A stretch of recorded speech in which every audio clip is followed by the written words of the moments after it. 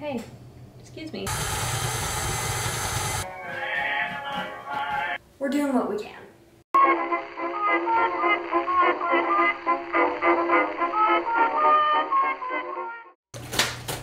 Oh, hi there. Why am I writing on this old-timey typewriter, you ask? Well, it kind of fit the theme. Hello and welcome back to My Tech Wardrobe. My name is Caitlin and I make random fashion videos on the internet for fun. But today, we're doing something a little bit different. I broke out my good old-fashioned typewriter here today because I need to relearn how to party. It's been a long 18 months of basically not seeing anyone, not going anywhere, and not hosting at all. I'm a little rusty. I don't know how to do it anymore. How do you have people over? What do you serve? What, if any, games do you play? I am at a loss. So I turned to no better source that I could think of to get me through that. And that source is the past. I'm gonna let Home Office Caitlin explain what we're actually doing today. So long story short, I was at a vintage store at the side of the road, as one often is, and I found this book tucked up in the corner with a few other books for $5, and I thought, this could be something.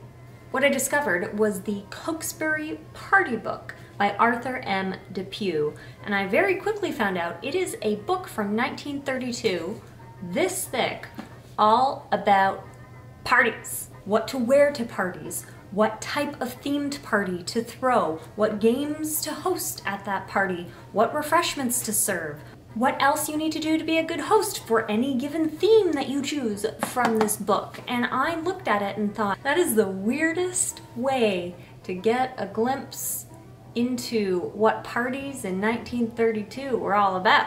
So it looks like the author was from Florida, but he basically wrote about themed parties you could host all year round. Now, this was 1932, in the midst of the Great Depression.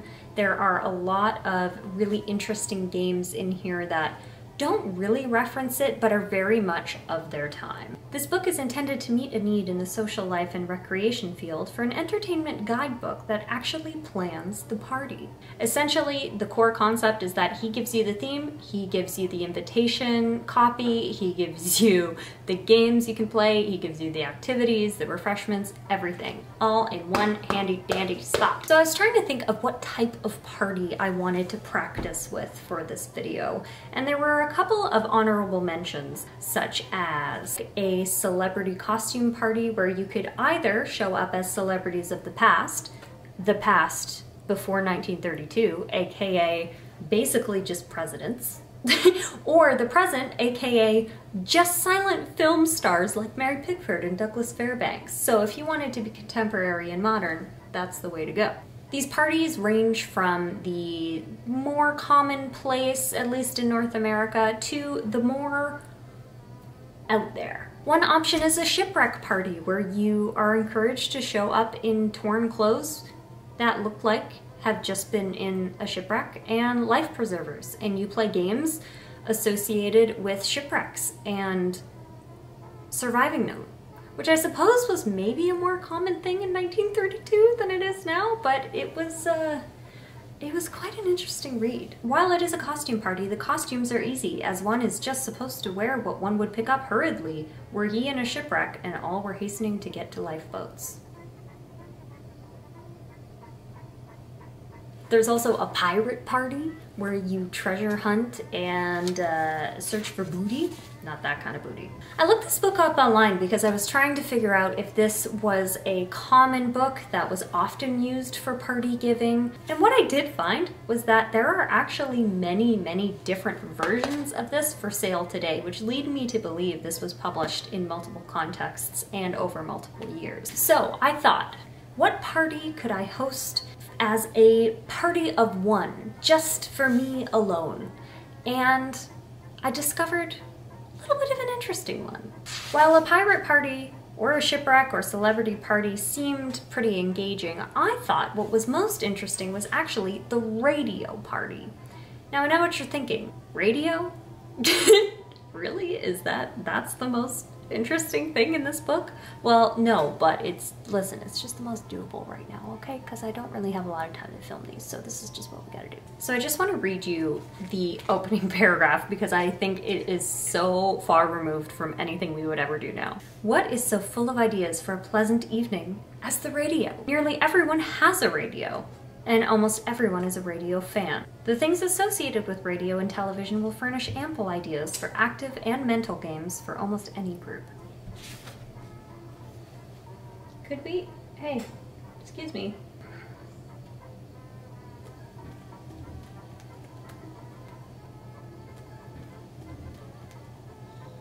Basically today we are going to do some activities from the suggested activities in the radio party. We are going to learn more, maybe, about radios, and we're going to have some refreshments a la 1932.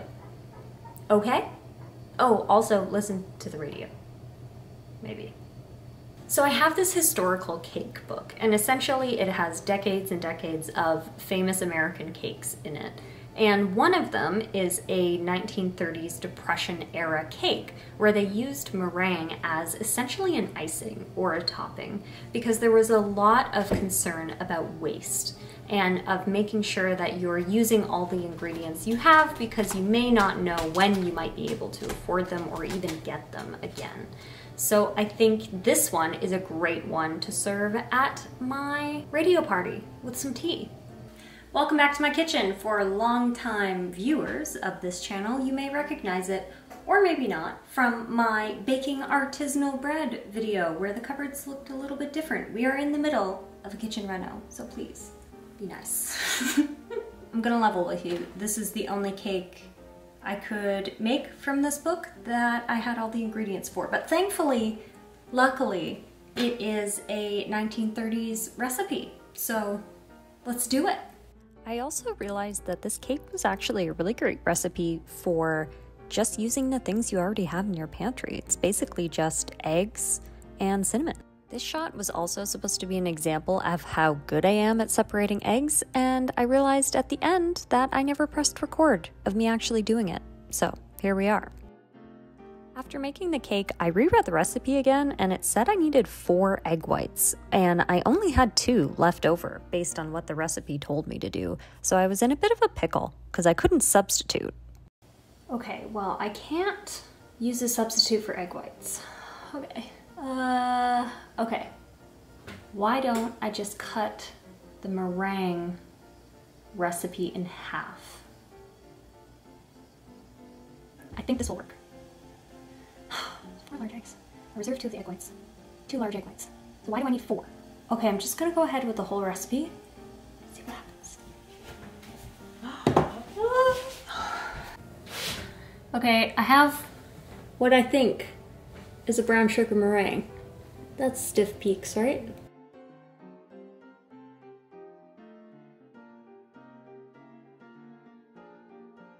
I'll say this, it's not a looker. It looks exactly like the picture. So I feel like that bodes well.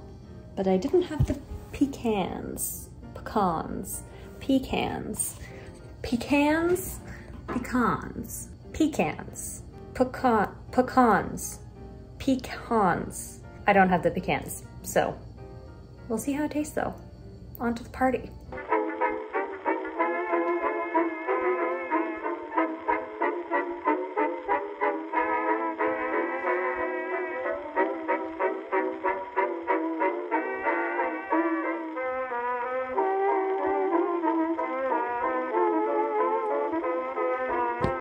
I'm a little underdressed.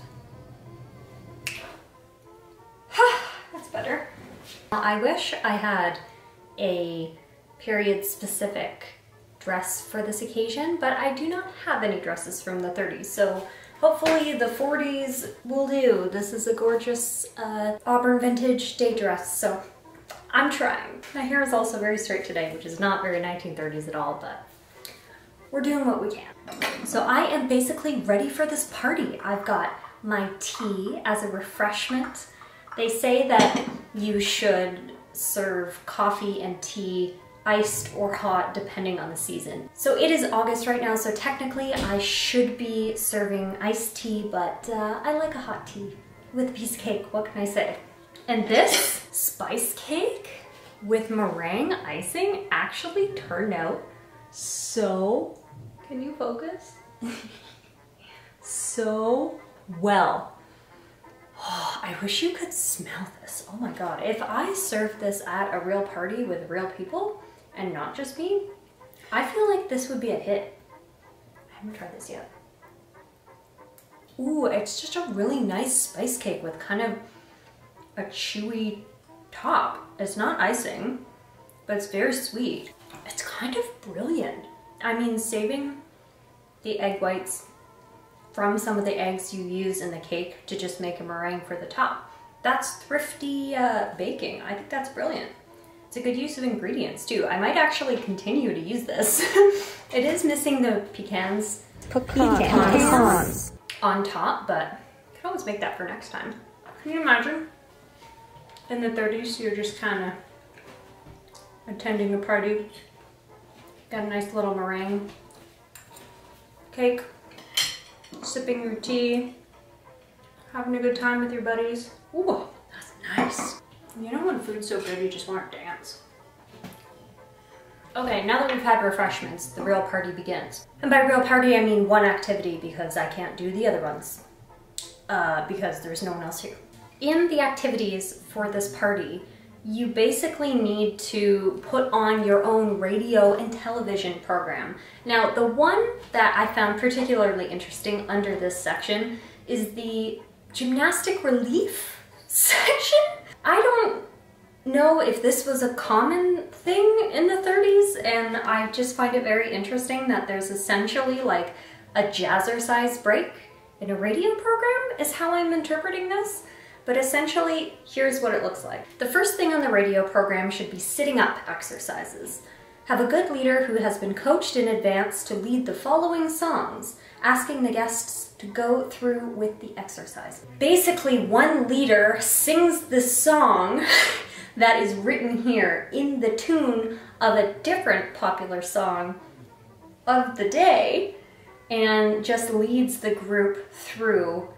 Essentially, Simon Says. I had to look up this song because the tune is in brackets, smile the while you kiss me fond adieu. So I didn't know what that was, so I literally had to Google it. And what I found was that that's not the title of the song. That's a lyric in a very popular song called Till We Meet Again, which is a very popular 1919 Great War era song about your sweetheart essentially going off to war and thinking about them while they're away, and then, you know, keeping that memory alive until they come back. And it's actually kind of a very melodramatic, sad concept when you think about it, but apparently for a radio party, it's the best for gymnastic relief. Essentially, I'm gonna play a little clip if it's not copyright protected, and if it is, I'm just going to substitute another song, and we're just gonna have to pretend, okay? Here are the lyrics and to the original song, and this is essentially what you'll be copying. Can you hear it?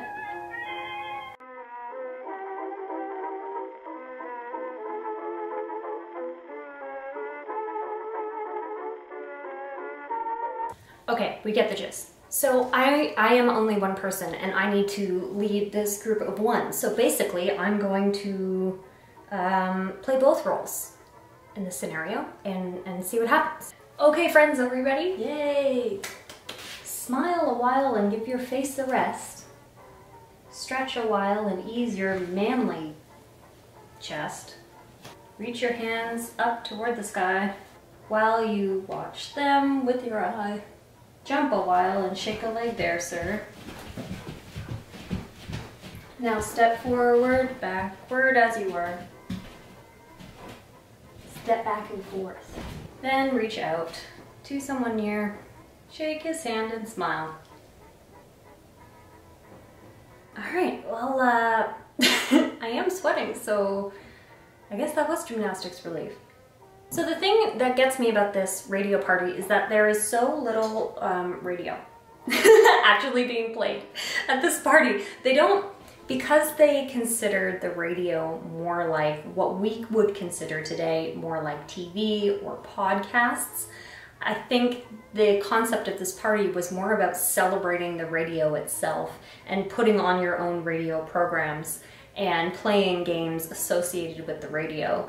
There's one game, for example, that also includes writing down every make and model of radio that you are aware of. I thought about doing that and then realized I'm not even aware of one. So couldn't play that game. There's also another game where you have to put essentially initials on a placard on your chest and sort of walk around and try to find the matching initials that make up a radio station with people at the party, which is actually a really great icebreaker, but nowadays it just wouldn't make any sense. Like, what are you gonna do? Like 102.5, the beat. It doesn't have the same resonance. So it is really interesting to see these parties and understand the context in which this book has been written to sort of entertain people at the time, because, you know, entertainment was so different back then also. So I just think it's so cool to step back in time a little bit and learn more about it. Thank you for watching the weirdest video I've ever made. This video doesn't have a point. I just wanted to throw myself an old-fashioned party a la Cokesbury and just play around. So thanks for indulging me, all two of you who will watch this video. And if you want to see more weird vintage videos like this, let me know, because I love looking back at contemporary sources to actually figure out what was going on in their heads and relive that life a little bit. Do I feel like I'm prepared for hosting a post-COVID party with actual other people? I mean, I know how to make meringue cake now. I know that apparently gymnastics should be part of every party that you host, particularly if it's about the radio. Thank you so much for watching. If you liked it, don't forget to subscribe, and if you didn't like it, subscribe anyway, because it might, like today, be different next time. Bye! You have to do this now? Right now? Cat's eating. Can you hear it?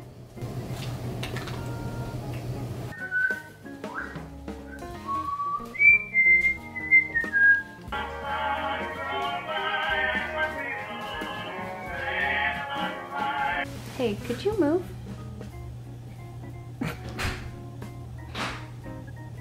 Could you?